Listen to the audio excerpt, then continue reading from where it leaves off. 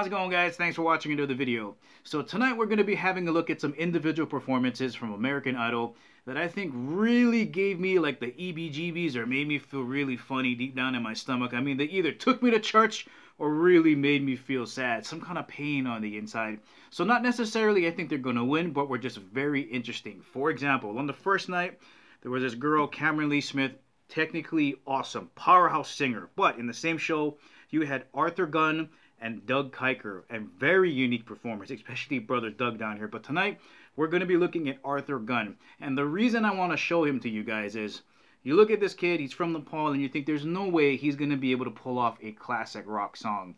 And he sang two of them, right? You got Girl from the North Country, and then he did a hell of a job with CCR's Have You Ever Seen the Rain? And that's what we're going to be looking at right now.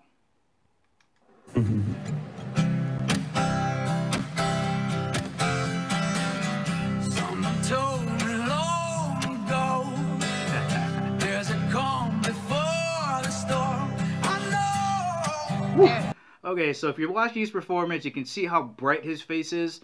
When he sang the first song, it was kind of really slow and kind of melancholy. He was really introverted.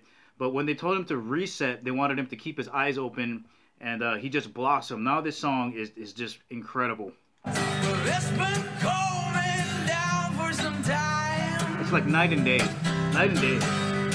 When it's over, so the sight, it will rain sun and day. Well, I know. There it is, Katy Perry. The rasp that he has is just so scratchy. It's perfect for this song. And right now, if you were to compare the original CCR song and what this kid is doing, it's pretty damn close.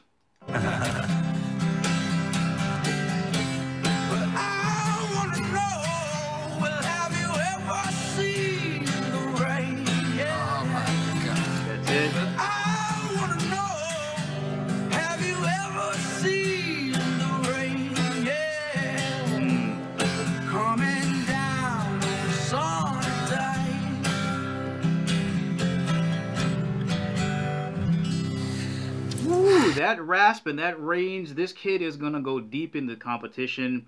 And I think he can go head to head with some of the more technical singers. But man, you see what I'm saying? That rasp and that range, I wish I could do that. And opening your eyes and feeling that song and connecting with your audience really does a difference. Like if you look at the first song he sang, it's night and day, guys. But that's the ending of the video. Hope you guys enjoyed it. If you liked it, please give it the thumbs up. If you haven't subscribed to Chemo365, please do. And remember, catch you guys laters.